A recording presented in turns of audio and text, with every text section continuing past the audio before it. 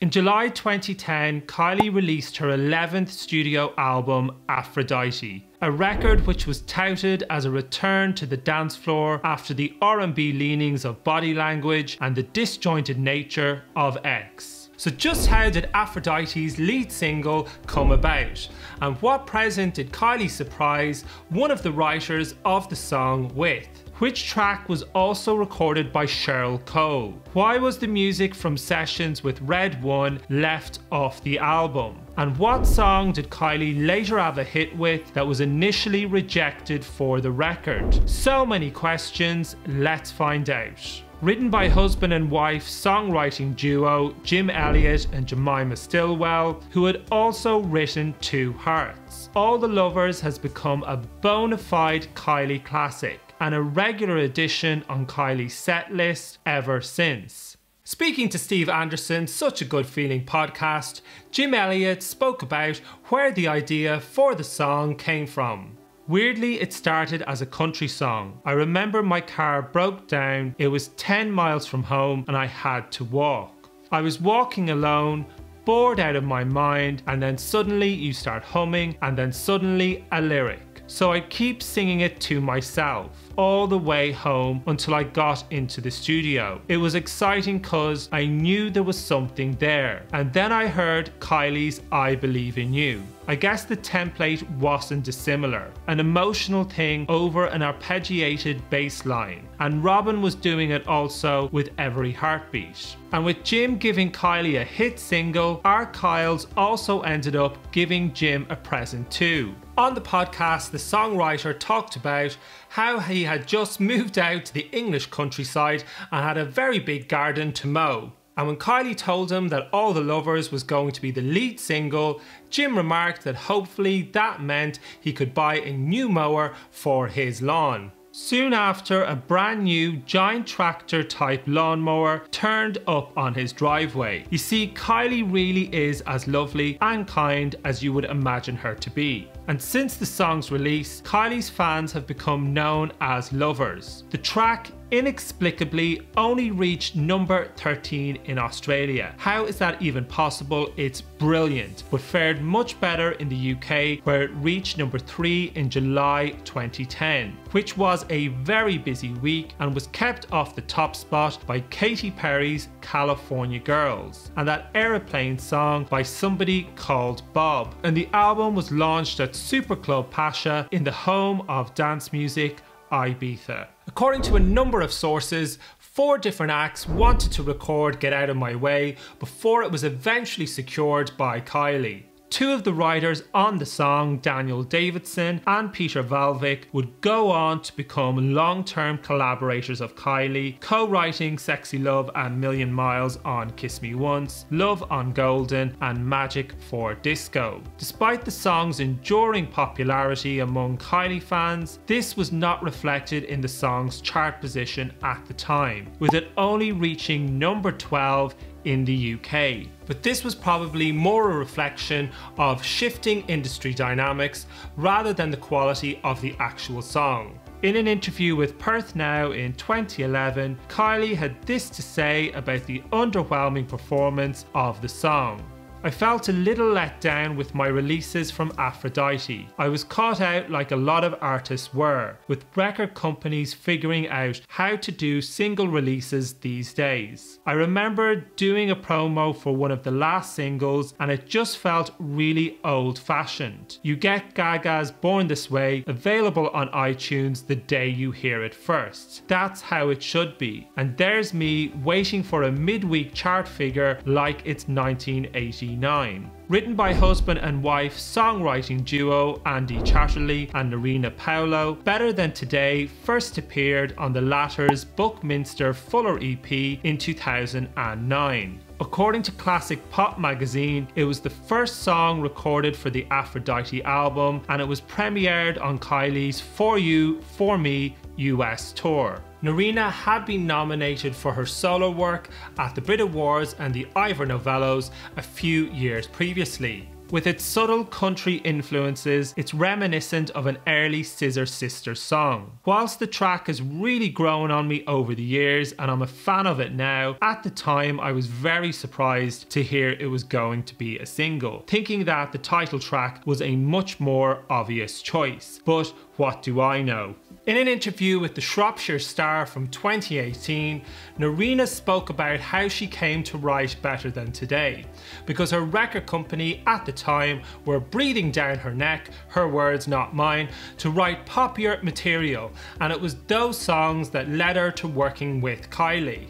She also spoke about how she is no longer willing to co-write pop songs. I can't say Kylie wasn't good money, it was, but I only saw it as a means to an end, funding my own records. But after a while it became so soul destroying. Not necessarily for me, but because all these young artists, they're being filled with all this hope. And you know that unless the second single goes, it's over for them. Put Your Hands Up was written by the Nervo twins from Australia, who were both riding high at the time, having scored a huge smash in '09 with David Guetta and Kelly Rowland and their dance classic When Love Takes Over. According to an interview with the sisters with the Mew Mew's website, Cheryl Cole also recorded Put Your Hands Up, which must have been intended for the album she released later that year, Messy Little Raindrops. But of course the song went to Kylie, perhaps because the Nervo twins were also signed to EMI at the time, who also owned Parlophone. According to an interview with Attitude from 2017, Narina Paulo, who wrote Better Than Today and Aphrodite for the album, also submitted a song called Put Your Hands Up. But obviously, having two tracks with the same name on the one album was not an option, so her song was scrapped. Kylie worked with the Nervo twins again in 2015 for their collaboration with Jake Shears and Nile Rodgers, The Other Boys. The album's final track, Can't Beat the Feeling, which sounded like a follow-up to Love at First Sight, I think, had a number of writers on it, including Richard X and Hannah Robinson. Speaking to the Such a Good Feeling podcast, Hannah said that despite it being a simple song, it was actually quite difficult to write, and that there ended up being 5 different versions of it. It wasn't until Miss Minogue heard one of them and suggested trying poppier verses that the song finally came together. Can't Beat the Feeling was said to be a possible single choice, with remixes being commissioned.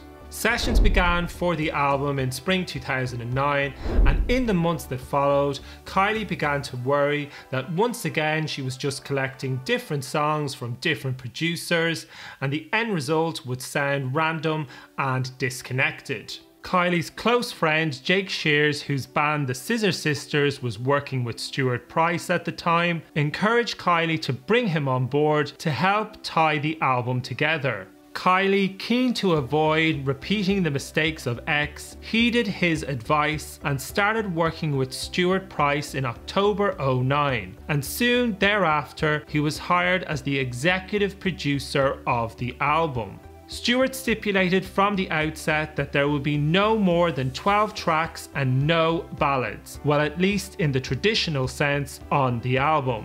He agreed with Kylie not to just pick the best songs, but the ones which had a special significance to her, as he wanted the album to sound like a moment in time rather than just a collection of hits. Kylie had also worked on the album with 2000 super producer Redone, who at the time was coming off the back of huge hits with Lady Gaga. In an interview with Attitude from 2010, Stuart had this to say about why Redone songs were left off the album.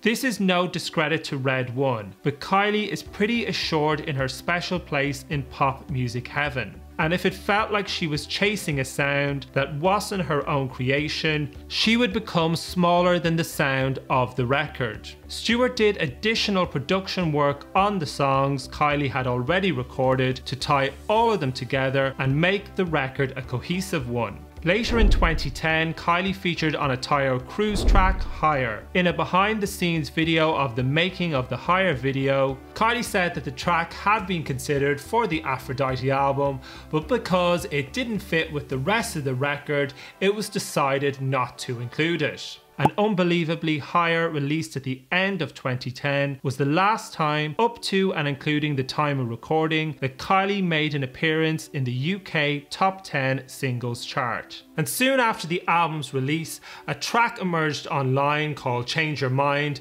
from the Aphrodite sessions, which was presumably done with deadmau5. The song sampled a deadmau5 track called Brazil's Second Edit, and that very sample would be taken by the production duo Stargate and used for the huge Alexis Jordan hit Happiness, also released in 2010. And now for a quick look at some of the album tracks. Everything is Beautiful, the only song on the album that might come close to being a ballad, was of course written by Tim Rice Oxley from British group Keane and Fraser T. Smith, who also wrote Adele's Set Fire to the Rain around the same time, which of course became a monster smash. Cupid Boy was also rumoured to be a single at one point, with remixes being commissioned. The song was co-written by Swedish House Mafia's Sebastian Ingrosso, and two of the other writers on the track, Nick Clow and Luciana Caparasso, are also a married couple, making it 3 husband and wife songwriting duos on the record, which I thought was interesting. Album track Too Much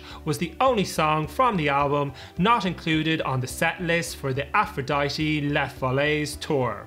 Kyle's did include In My Arms, so that was probably enough Calvin Harris songs for one show. At one point it was rumoured to be a single, and I think it would have been a much better choice than Better Than Today, a song I do like but just not as a single. The following year, Calvin wrote We Found Love for Rihanna, and his EDM sound would go on to dominate the international charts and airwaves in the following years. Kylie did include it on her anti-tour set list though, so it did get its moment in the sun. Sort of. Illusion and Looking for an Angel, the only Kylie co-writes on the album, both written with Stuart Price, were both subjected to Kylie's rigorous Dolly Parton test, which consisted of Stuart playing the song on the guitar and Kylie singing it Dolly style to check if the tune was strong enough without any production, which sounds like the kind of quality control test every pop song should have to undergo.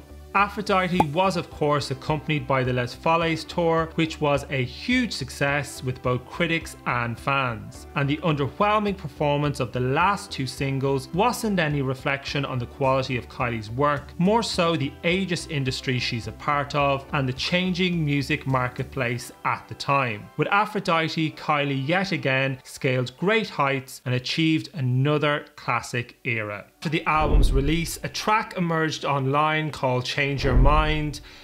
Oh, every pop song should have to undergo. Yes. Oh, finally. Kylie has had a number of great eras over her long and illustrious career. If you'd like to learn more about the making of these records, go check out this playlist. And if you got value from this video, don't forget to subscribe. Thanks for watching.